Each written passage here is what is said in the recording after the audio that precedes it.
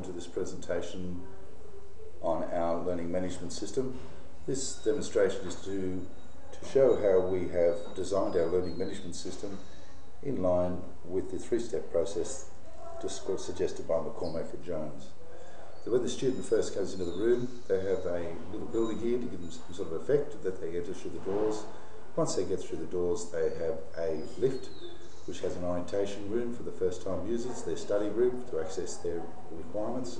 We have a coffee shop or chat session and our contact supports here.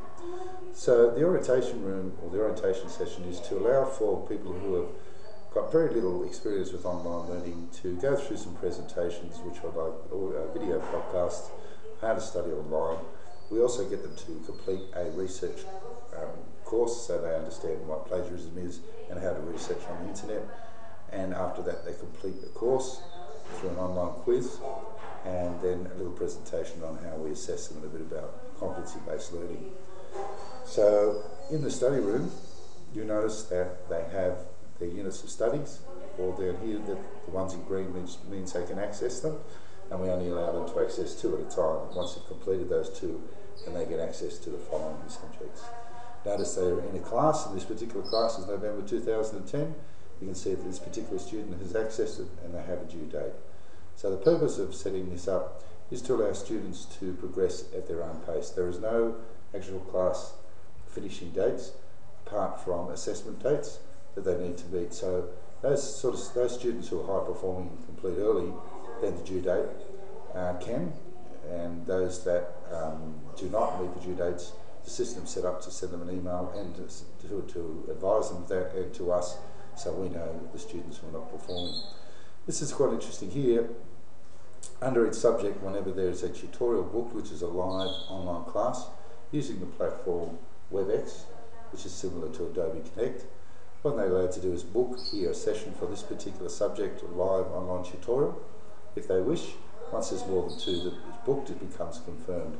So on the due date, they just click here, and that allows them to go into the presentation, have a tutorial with the students, and also to meet other students and be involved in the learning community.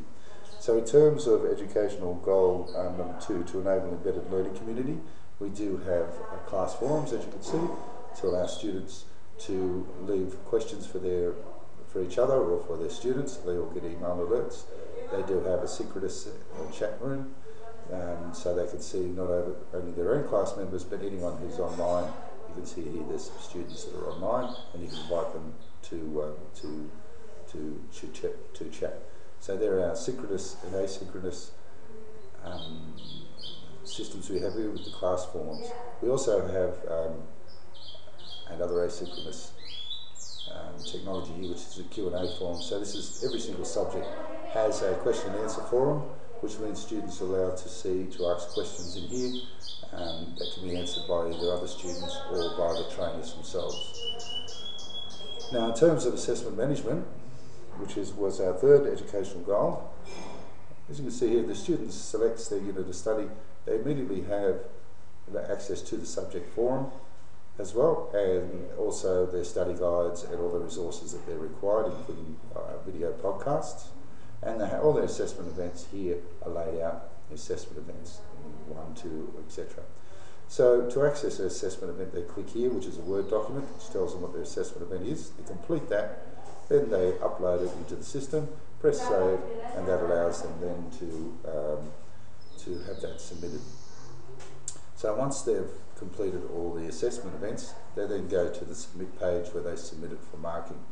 And an email alert goes to the student to advise them that their assessment has been submitted. Also, we have an assessment management officer who then, from that email alert, then sends it off to an assessor who gets an email alert, and they have 10 days to mark the assessment. So that's our learning management system in a broad overview, and having incorporated a wide range of technology that's relevant to their learning and assessment, and how we developed it under the 3-step process suggested by McCormack and Jones, 1998.